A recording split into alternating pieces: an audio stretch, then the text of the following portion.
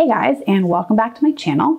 Today we are going to talk about how to mount your works made on paper, your artworks made on paper, whether they're paintings or drawings, whatever, how to mount those to a wood panel. So this is something I've had questions about quite a few times over the years.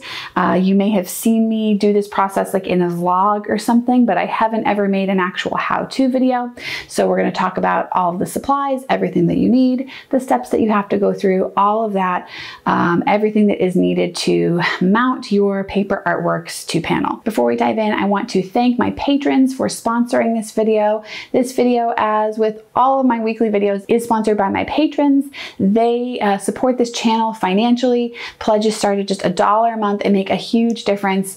And that is what enables me to hire a video editor, which is what makes it possible for me to put out videos week in and week out, even though I am a full-time freelancer with a schedule that really varies. So if I were just doing this on my own without your support, I would only be able to publish videos occasionally whenever I had time or space in my schedule. But because I have your support, because I have the support of you patrons, it is possible for me to hire this video editor, this wonderful video editor, Meg, who edits the videos, and then we can put them out every single week. So thank you to all of you. If you want to keep up with me on a more daily basis and see what I'm working on, I would encourage you to go check out Instagram. I'm at Kendall Hilligus. I share the place where I most commonly share client projects and what I'm working on, personal projects. I like to interact with you guys a lot on stories.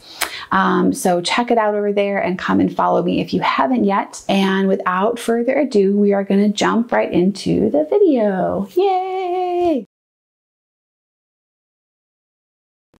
So for supplies, you're going to need a panel. I like to use these cradled birch panels. So it's a panel of birch, but then on the back it has a little frame that kind of stabilizes it. As you can see, I already have a little sketch on this one. I just used this for a demo in a Skillshare class, so that's why. There's a little tracing of a leaf, but it's not going to be visible once I mount the piece of artwork on there. So the second thing that you need, obviously, then is a finished piece of artwork, something that has been completed on paper. It can be really any sort of paper. This is a pretty heavyweight Reeves BFK, and it's also really helpful if the artwork is a little bit larger than the panel. So this is just slightly, this is an 11 by 14 panel, I believe, and this piece is just slightly larger. You can see here that there's a little edge of paper that's hanging over. And what that's gonna allow me to do is have a really nice clean edge once it's done. If you've already trimmed it to the exact size of the panel, it's harder to get it to line up well.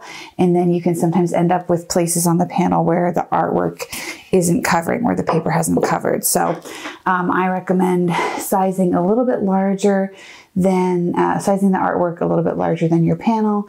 Or if you're custom making a panel or ordering a panel, ordering it just like 1/8 of an inch, anywhere from 1/8 of an inch to 1/4 of an inch smaller all the way around. So then you'll also need a nice large brush. This could be a foam brush or a paint brush, just something that's nice and wide for spreading around. And you're going to use that brush to spread around the clear acrylic medium. This is what you're going to use to actually stick the paper to the panel. You don't particularly need any sort of brand. It just needs to be an acrylic matte medium. I think I got this online somewhere a few years ago, and this isn't something I do all the time, so I actually go through it fairly slowly. And you'll need a spray bottle for wetting down the back of your art. And you'll also need a brayer. Now this is what you're going to use to roll the bubbles out of your piece. And you'll need a super sharp X-Acto. This one that I'm using has a brand new blade on it. If it's possible, I would recommend using a brand new blade. A little sandpaper block. You can also use just a piece of sandpaper wrapped around a piece of wood. And then a plastic bag or a piece of plastic wrap that you can use to lay the piece down on while it's drying. Two more things you'll need that I'm not going to show here because they're kind of large are some really heavy books for weighing down the piece once you've gotten it attached to the panel, and then a surface that you can cut on for when using the X-Acto knife. All right, so first up, I'm going to put down my plastic bag. The reason we're doing this is that Once we flip this over and the paper is underneath it and it's weighted down with books and it's drying, it is likely, it's possible, and even likely that some of the medium will seep out around the edges. And if it's just directly down on a piece of paper or on your surface, it can actually get stuck to that and can rip. So having a little piece of plastic underneath it just makes it easier to pull it away and have everything go smoothly. You can dose the medium out in a cup if you want to, but I find it's just as easy just to put a little bit right on the surface. Always start with a little bit less than you think you need because it's a pain to get it off if you put more on than you need. And hopefully you can see from this angle where I'm wetting the panel, where the panel has medium on it and where it doesn't.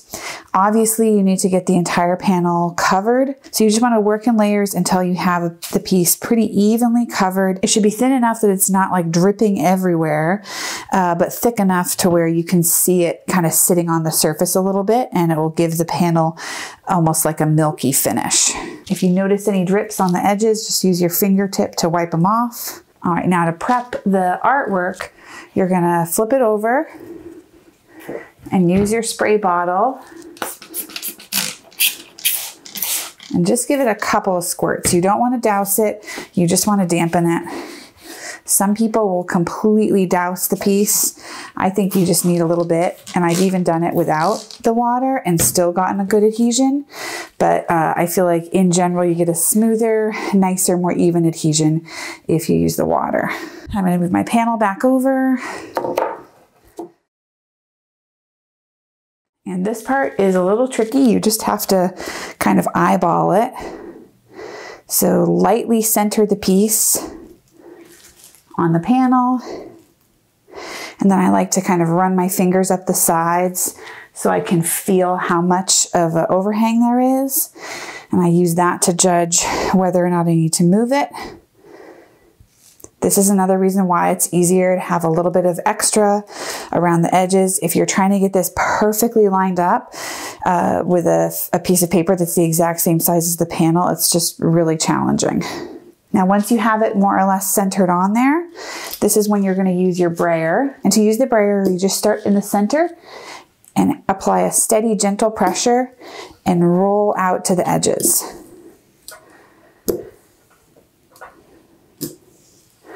A brayer is a tool that's used usually for printmaking. So it can be in the printmaking section of your art supply store.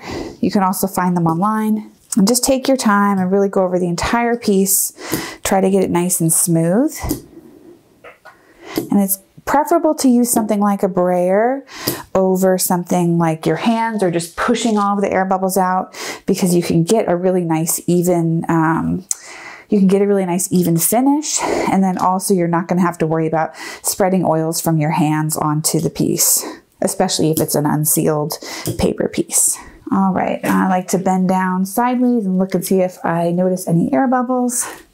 I don't see anything. I've just noticed that I've gotten a little bit of the acrylic medium has kind of dripped out here around the edges.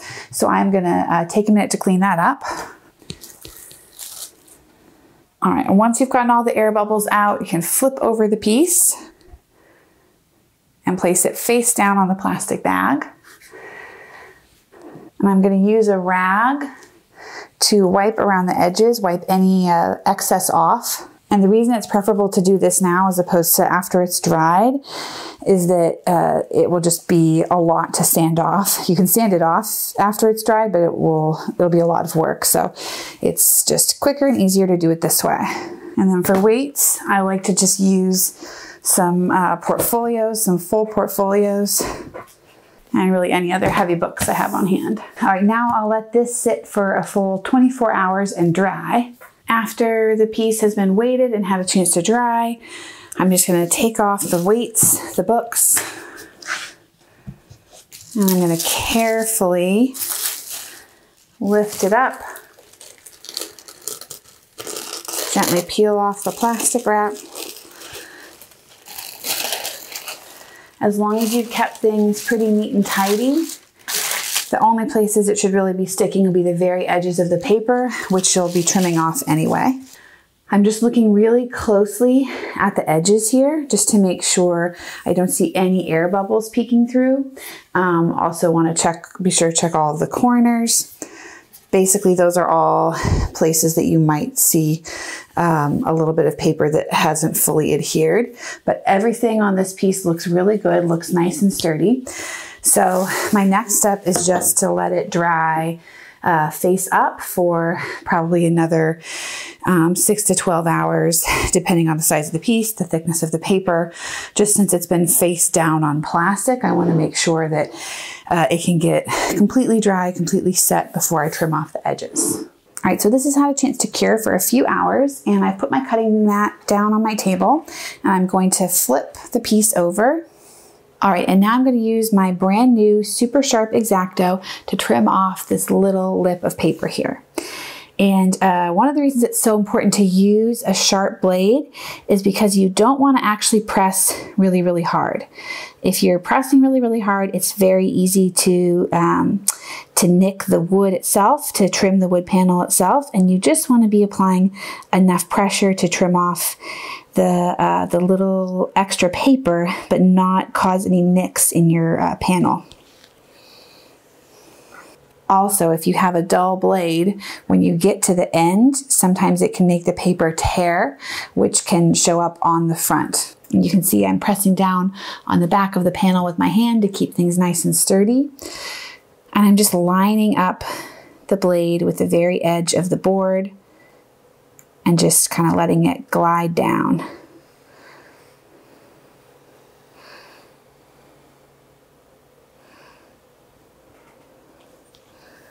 All right, so at this point I have flipped it back over and I'm just examining the edges to see where there might be some little bits of unevenness or some things that might need to be sanded down. I'm going to pick up the piece and hold my sanding block right here, and I'm just going to very gently run it across the edge.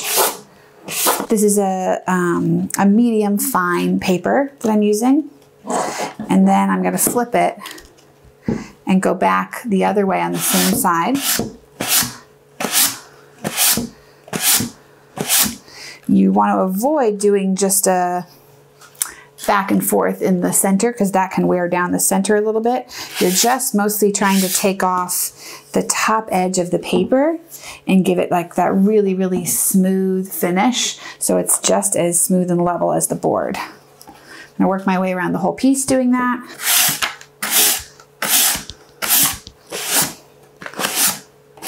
So at the end, you will end up with a nice, really, really smooth, even edge. So there is the finished piece, mounted on the birch panel without any air bubbles, nice smooth edges. At this point, you can either just hang it as is. You can also put it into a float frame, a glassless float frame. Typically what I would do is take it outside and do some sort of a spray varnish on it, a matte spray varnish, a matte spray fixative that would have some UV protection since it's not going to go behind glass. Some people also like to paint the edges of the panel, or rather than framing it, they like to paint the edges of the panel. You could do that too.